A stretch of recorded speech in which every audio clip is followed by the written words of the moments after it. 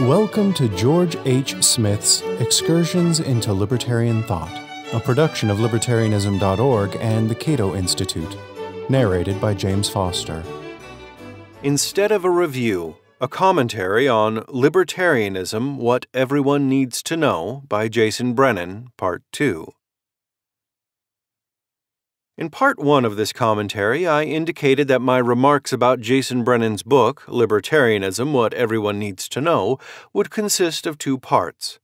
But having read the book again, and having concluded that my disagreements with Brennan run deeper than I initially believed, I have decided to extend my commentary to at least 3 parts, possibly more. This is necessary if I am to do even a modicum of justice to a number of important issues, such as Brennan's defense of positive liberty. Before diving into those deep philosophical waters, I will first address some of Brennan's points about the origins of hard libertarianism, as well as his comments about Ayn Rand. Brennan, page 94, claims that hard libertarianism, that is, what most people think of when they think of libertarianism, originated with 3 women, Ayn Rand, Isabel Patterson, and Rose Wilder Lane. This is incorrect, of course. Hard libertarianism preceded Rand, Patterson, and Lane by more than a century. Indeed, it would not be stretching the point to trace the origins of hard libertarianism to the English levelers of the mid-17th century. In contrast to Rand, neither Patterson nor Lane originated much of anything. One might as well say that some of their male libertarian contemporaries, such as A.J. Nock, originated hard libertarianism. That statement would be equally false. Such early to mid-20th century writers popularized libertarian ideas that had been around for a long time. Although they sometimes drew from different currents of libertarian thought, such as Jeffersonian individualism in the case of Patterson and Georgism in the case of Nock, they were not original theoreticians for the most part. It was with good reason that Nock characterized himself and other libertarians of his day as the remnant. Ayn Rand falls into a different category, for she was far more than a popularizer of earlier libertarian ideas. But if anyone deserves to be called the originator of modern hard libertarianism, that person would be Murray Rothbard, not Ayn Rand. It is primarily to Rothbard that we owe the integration of various elements into what we now associate with libertarianism. These elements include the natural rights thinking of Lockean liberalism, the radical individualism of Spooner and Tucker, the economic theories of Menger, Mises, and other Austrians, the anti-militarism of 18th century radical Whigs, the anti-imperialism of 19th century Cobdenites and other Little Englanders, and the isolationism of the old right in America.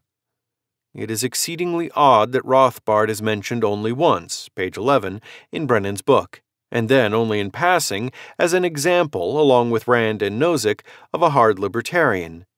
Rothbard's name does not even appear in Brennan's discussion of libertarian anarchism, pages 57 through 60, even though Rothbard was the principal architect and advocate of that position.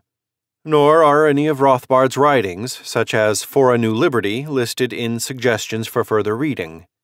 Patterson's The God of the Machine, an eccentric treatment that quickly faded into oblivion and had virtually no lasting influence, made the list of 5 recommended books under the heading Hard Libertarianism, but we find nothing by Rothbard. Let us now turn to Brennan's treatment of Ayn Rand, who is mentioned numerous times in his book. It is clear that Brennan is not a fan of Ayn Rand. This is fine, of course, but it does not excuse some of his remarks about her. In the introduction, page 14, Brennan writes, Chapter 3 investigates issues about personal morality and ethics. It is largely meant to correct mistakes about libertarianism, in particular the mistake of thinking that most libertarians are followers of Ayn Rand. I cannot say who makes this mistake, since Brennan does not tell us, but he does concede, page 21, that Rand is influential. Nevertheless, Rand does not represent the main line of libertarian or, more broadly, classical liberal thinking. Rand was a hard libertarian, and hard libertarianism is not the main line of libertarian thinking. In other words, it is false to say that most libertarians are followers of Ayn Rand because Brennan identifies the main line of libertarian thinking with classical liberalism, not hard libertarianism. If one accepts this view, which I do not, then there is no effective objection to be made against Brennan's linguistic coup.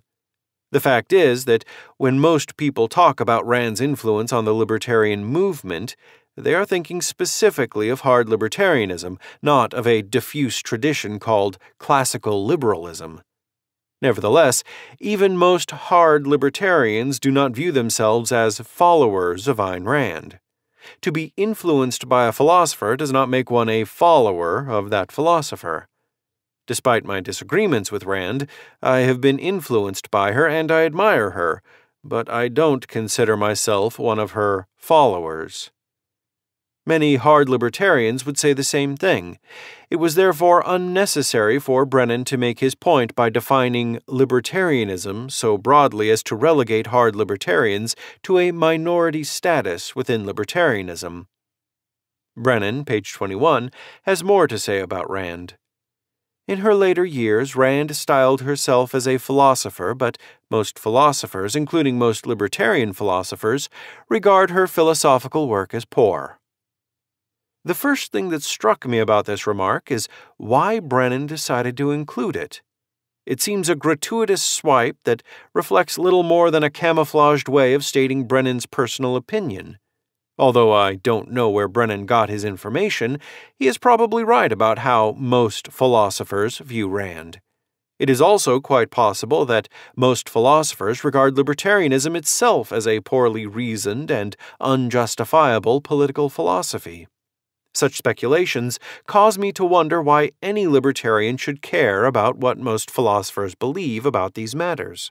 After all, we are dealing in the main with a class of state-subsidized intellectuals whose economic interests frequently conflict with the free market educational proposals of libertarians, proposals that would almost certainly bring about a dramatic thinning of the quasi-monopolistic herd of credentialed academics in philosophy, sociology, and other soft disciplines, whose primary beneficiaries are the teachers, not the students.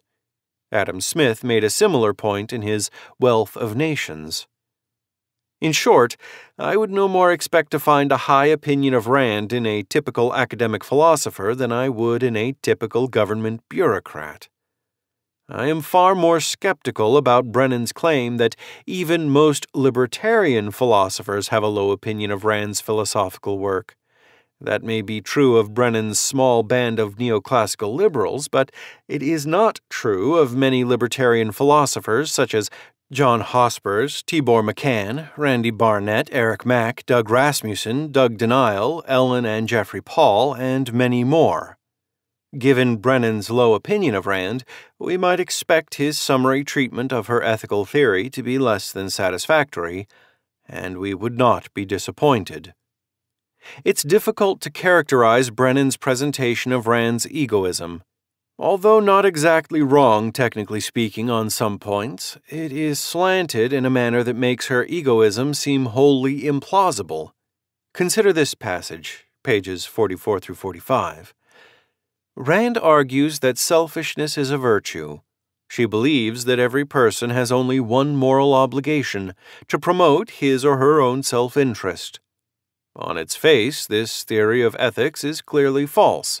If ethical egoism were true, then if torturing babies would benefit me ever so slightly, I would be permitted to do so. However, it's clearly wrong for me to torture babies to get a slight benefit for myself, and so ethical egoism is false. This sort of facile analysis, complete with the specter of torturing babies, is something we might expect from an undergraduate student who knows nothing about the history of ethical egoism, but I was surprised to find it stated by an accomplished philosopher. It is not true that ethical egoism is clearly false on its face, just as it is not true that utilitarianism is clearly false on its face because it might justify the sacrifice of innocent people for the sake of the greatest happiness for the greatest number. It could also be said that philosophy is useless on its face because philosophers merely discuss the same problems over and over again while rarely reaching a consensus on vital issues pertaining to morality and politics. Brennan goes on to say, however, this may not be fair to Rand. May not? He continues, Rand has an esoteric concept of self-interest. On the contrary, Rand's conception of self-interest is quite similar to that found in many earlier philosophers, especially among the so-called British moralists of the 18th century. Brennan then writes, she does not seem to mean what most people mean by selfish. True enough, but then Brennan does not seem to mean what most people mean by libertarian, so the problem of using terms in a somewhat idiosyncratic fashion was not confined to Rand. Brennan continues, for instance, Rand seems to believe it is logically impossible for a person to benefit on net from taking something or acquiring something he does not deserve. This is just flat wrong. Rand never characterized such possibilities as logically impossible. Nor, contrary to Brennan, did Rand believe that it was logically impossible for a person to benefit on net from aggressing against, abusing, or exploiting others. Brennan's slipshod manner of summarizing Rand's theory of egoism indicates, to me at least, that he didn't make much of an effort to understand her ideas. Fortunately, his subsequent remarks, for example, that Rand thinks selfishness requires that we respect others' rights, are more accurate. Thank you for listening to Excursions. To learn more about libertarian philosophy and history, visit www.libertarianism.org.